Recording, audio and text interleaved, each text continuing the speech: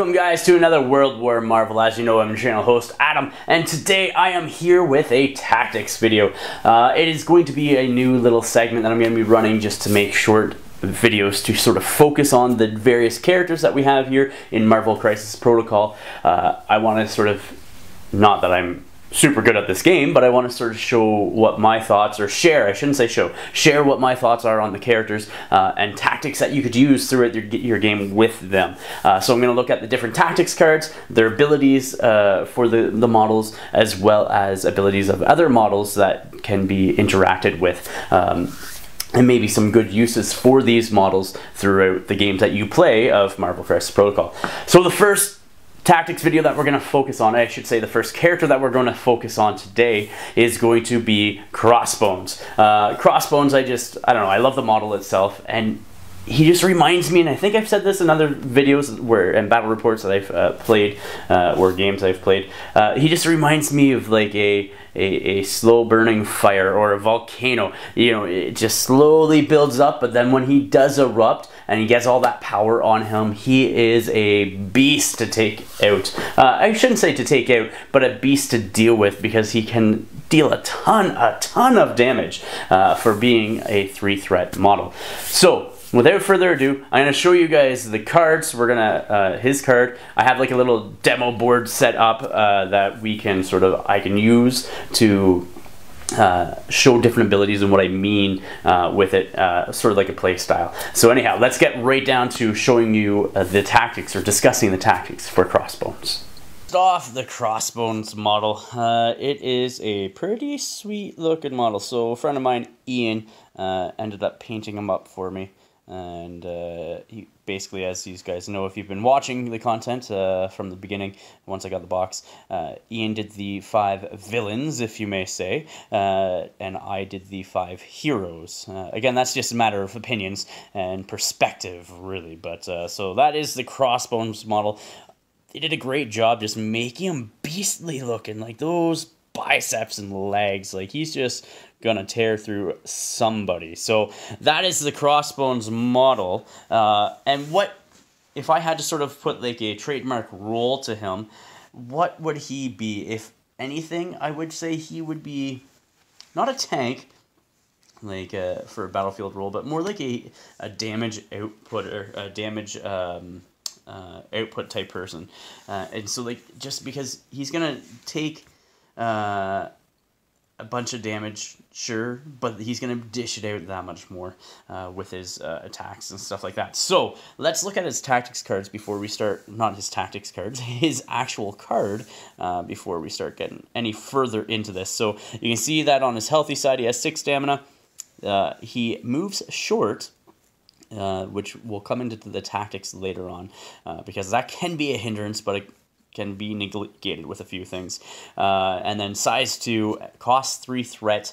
He has 4 physical defense, 2 energy, and 2 mystical, or mystic. He has a strike attack, which is range 2, and then power is 5, and 0 cost. After this attack is resolved, this character gains power equal to the damage dealt. So that's like most of the strikes that you see in the Marvel Crisis Protocol game. Overpower is the next attack. It costs, or has a range of 3, it has a strength of 5, and a cost of 2. So after this attack is resolved, place this character within range 1 of the target. And then if you have a wild, it has throw. If the target character is size 2 or less before damage is dealt, this character may throw it short. So that is pretty cool. We'll come back into details here momentarily. His superpowers, he has an active 1 Hate Maker, so the next strike or overpower attack made by this character this turn adds 3 dice to its attack roll. Inured to pain? Inured? Yeah, well, yeah.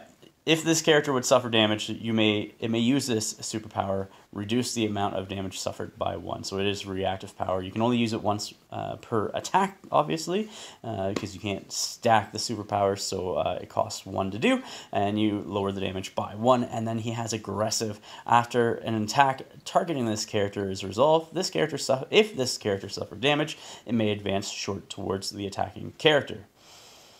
So you flip the side over. To the backside, the injured side, the first change that you see here is his stamina goes down by 1, but everything else is pretty much the same on the card. So, what tactics would I do with him? Well, let's look at his weaknesses first before we get into the tactics. A, his movement being short. He's going to take quite some time to get into position. So that can be offset, like I said, by aggressive and some other little tricks that I have with tactics cards. But it is definitely a hindrance when a lot of other models are moving like medium and long. They'll just be able to out-move him. And so if you don't want to deal with him, you basically don't attack him with anything, don't cause any damage to him, and then just move away from him. And so that's how you can easily avoid him at that point in time. Again, unless you have means of bypassing his short movement. From there, actual attacks-wise that he's weak against are the energy and the mystic attacks. Only having 2 defense for both of those, that is going to severely where you want to focus on, or what you're going to focus on for taking him out. So in one of the battle reports that I've played, I was using Captain Marvel, and I was using, I think it's her Rocket Punch in binary form, and like I one-shotted him, basically. I'm pretty sure it was her Rocket Punch, or maybe Energy Blast? No, it was Rocket Punch in binary form, I'm pretty sure. Yeah, and so I was able to one-shot him and knock him out. Or I should say daze him, I think, with one shot. Just because he doesn't have a very high energy defense. So characters like Captain Marvel, Iron Man with his energy attacks, you're going to look at Doc Ock, or even MODOK with his mystic attacks are going to be...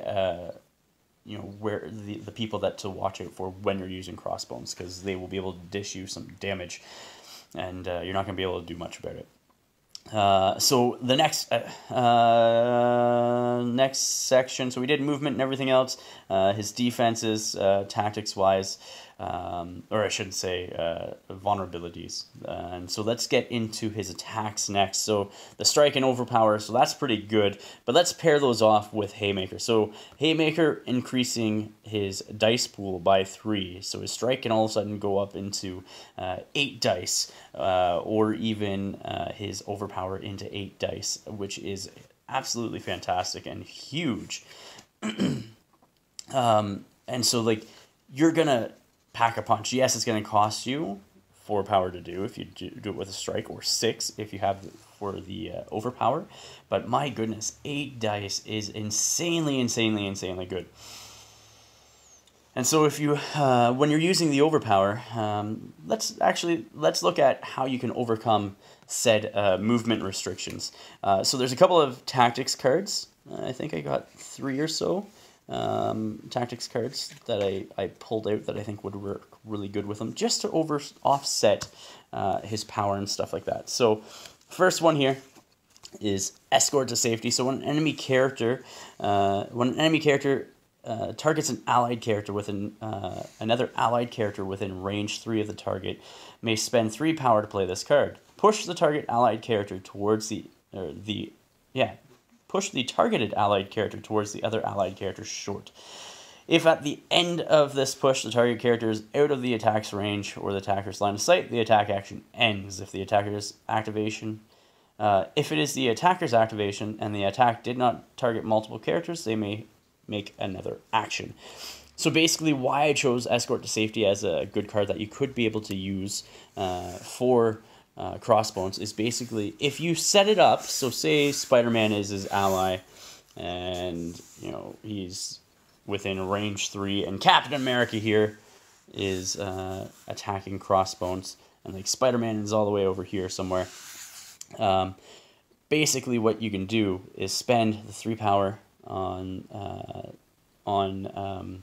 Spider-Man and have Crossbones move short towards Spider-Man. So again, it can be like that 45 arc basically, or the 90-degree arc. So like you're moving quite the distance. So that's going to help get him up the board if you position it properly, as well as maybe protect him from extra damage from the target. Basically, if you can pull him outside of the line of sight and everything else.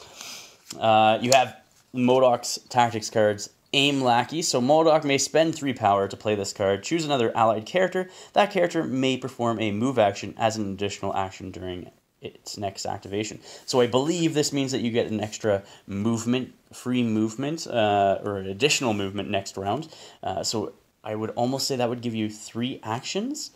3 actions in your turn, but one of them has to be movement. So that's going to help the slow Crossbones get across the board. So that's going to be super, super helpful there.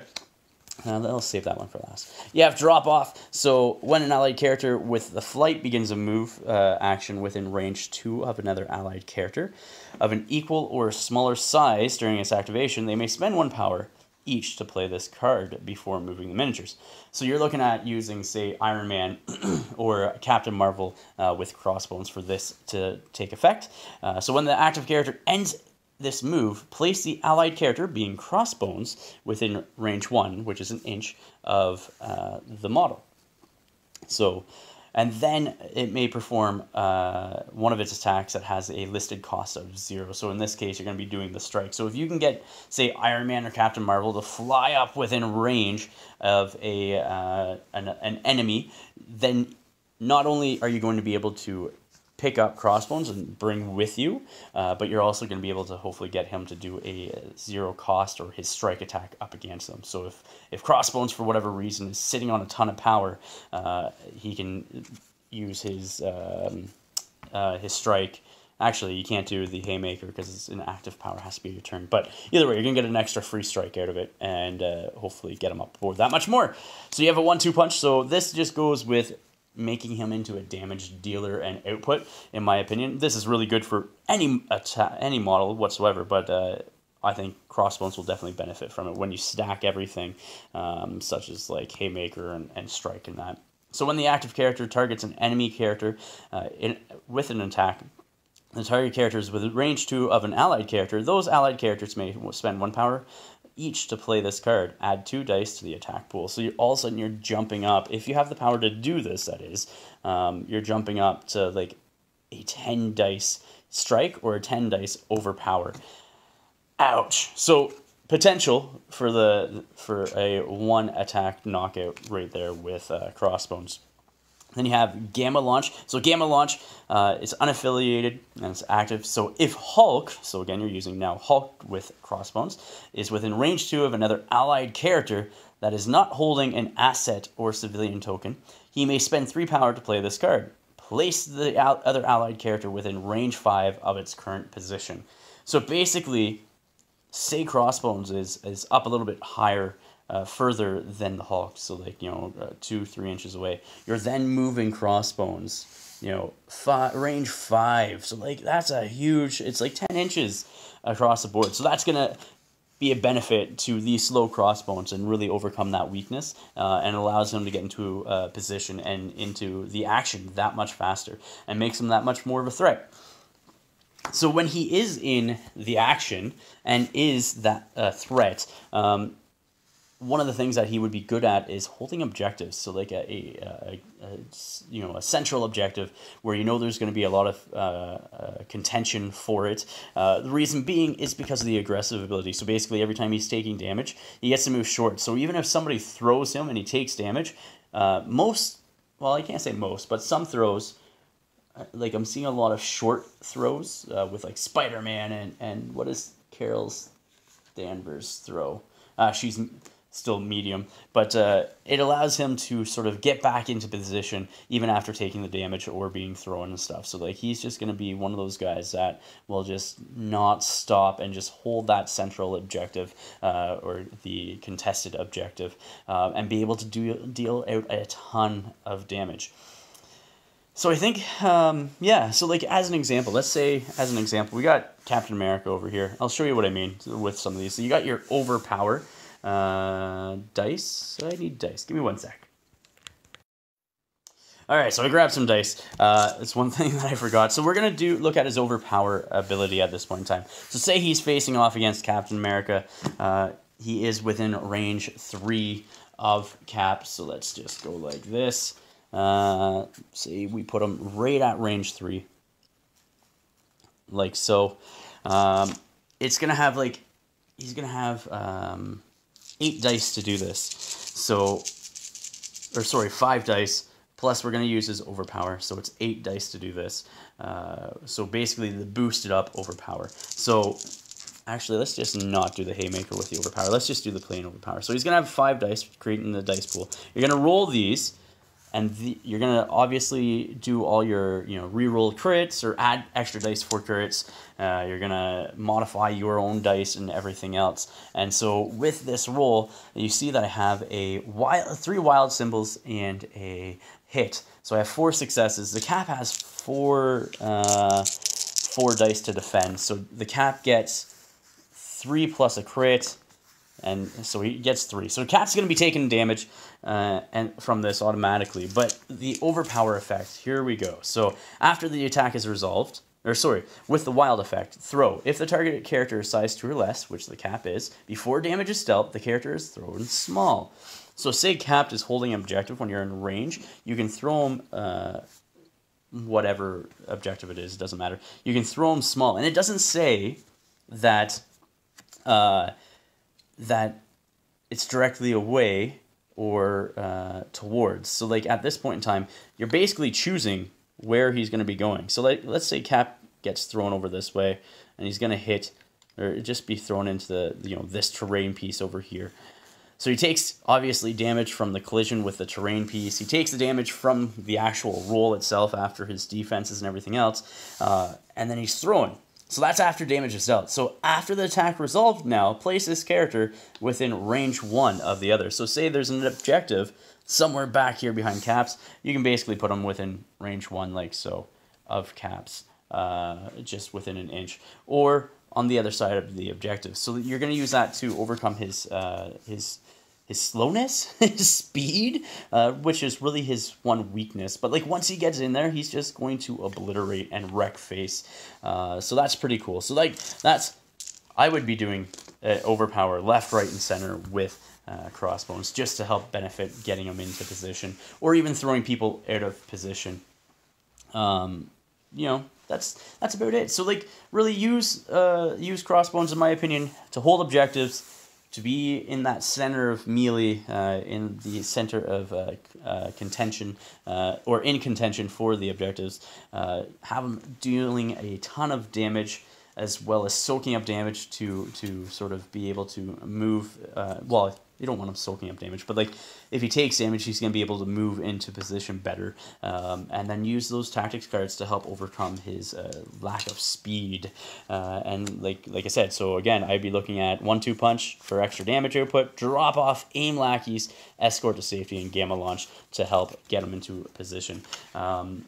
He is, like I said, he when he goes, and it is super, super awesome to see. Anyhow, guys, that is that. Check out our Patreon link in the description of the video down below. It allows us to continue doing what we are doing here on Blackfyre Productions. If not, well, to our Patreons, thank you, as well as to anyone that might be interested. Thank you for checking it out. Please remember to like, share, and subscribe. Until next time, ignite your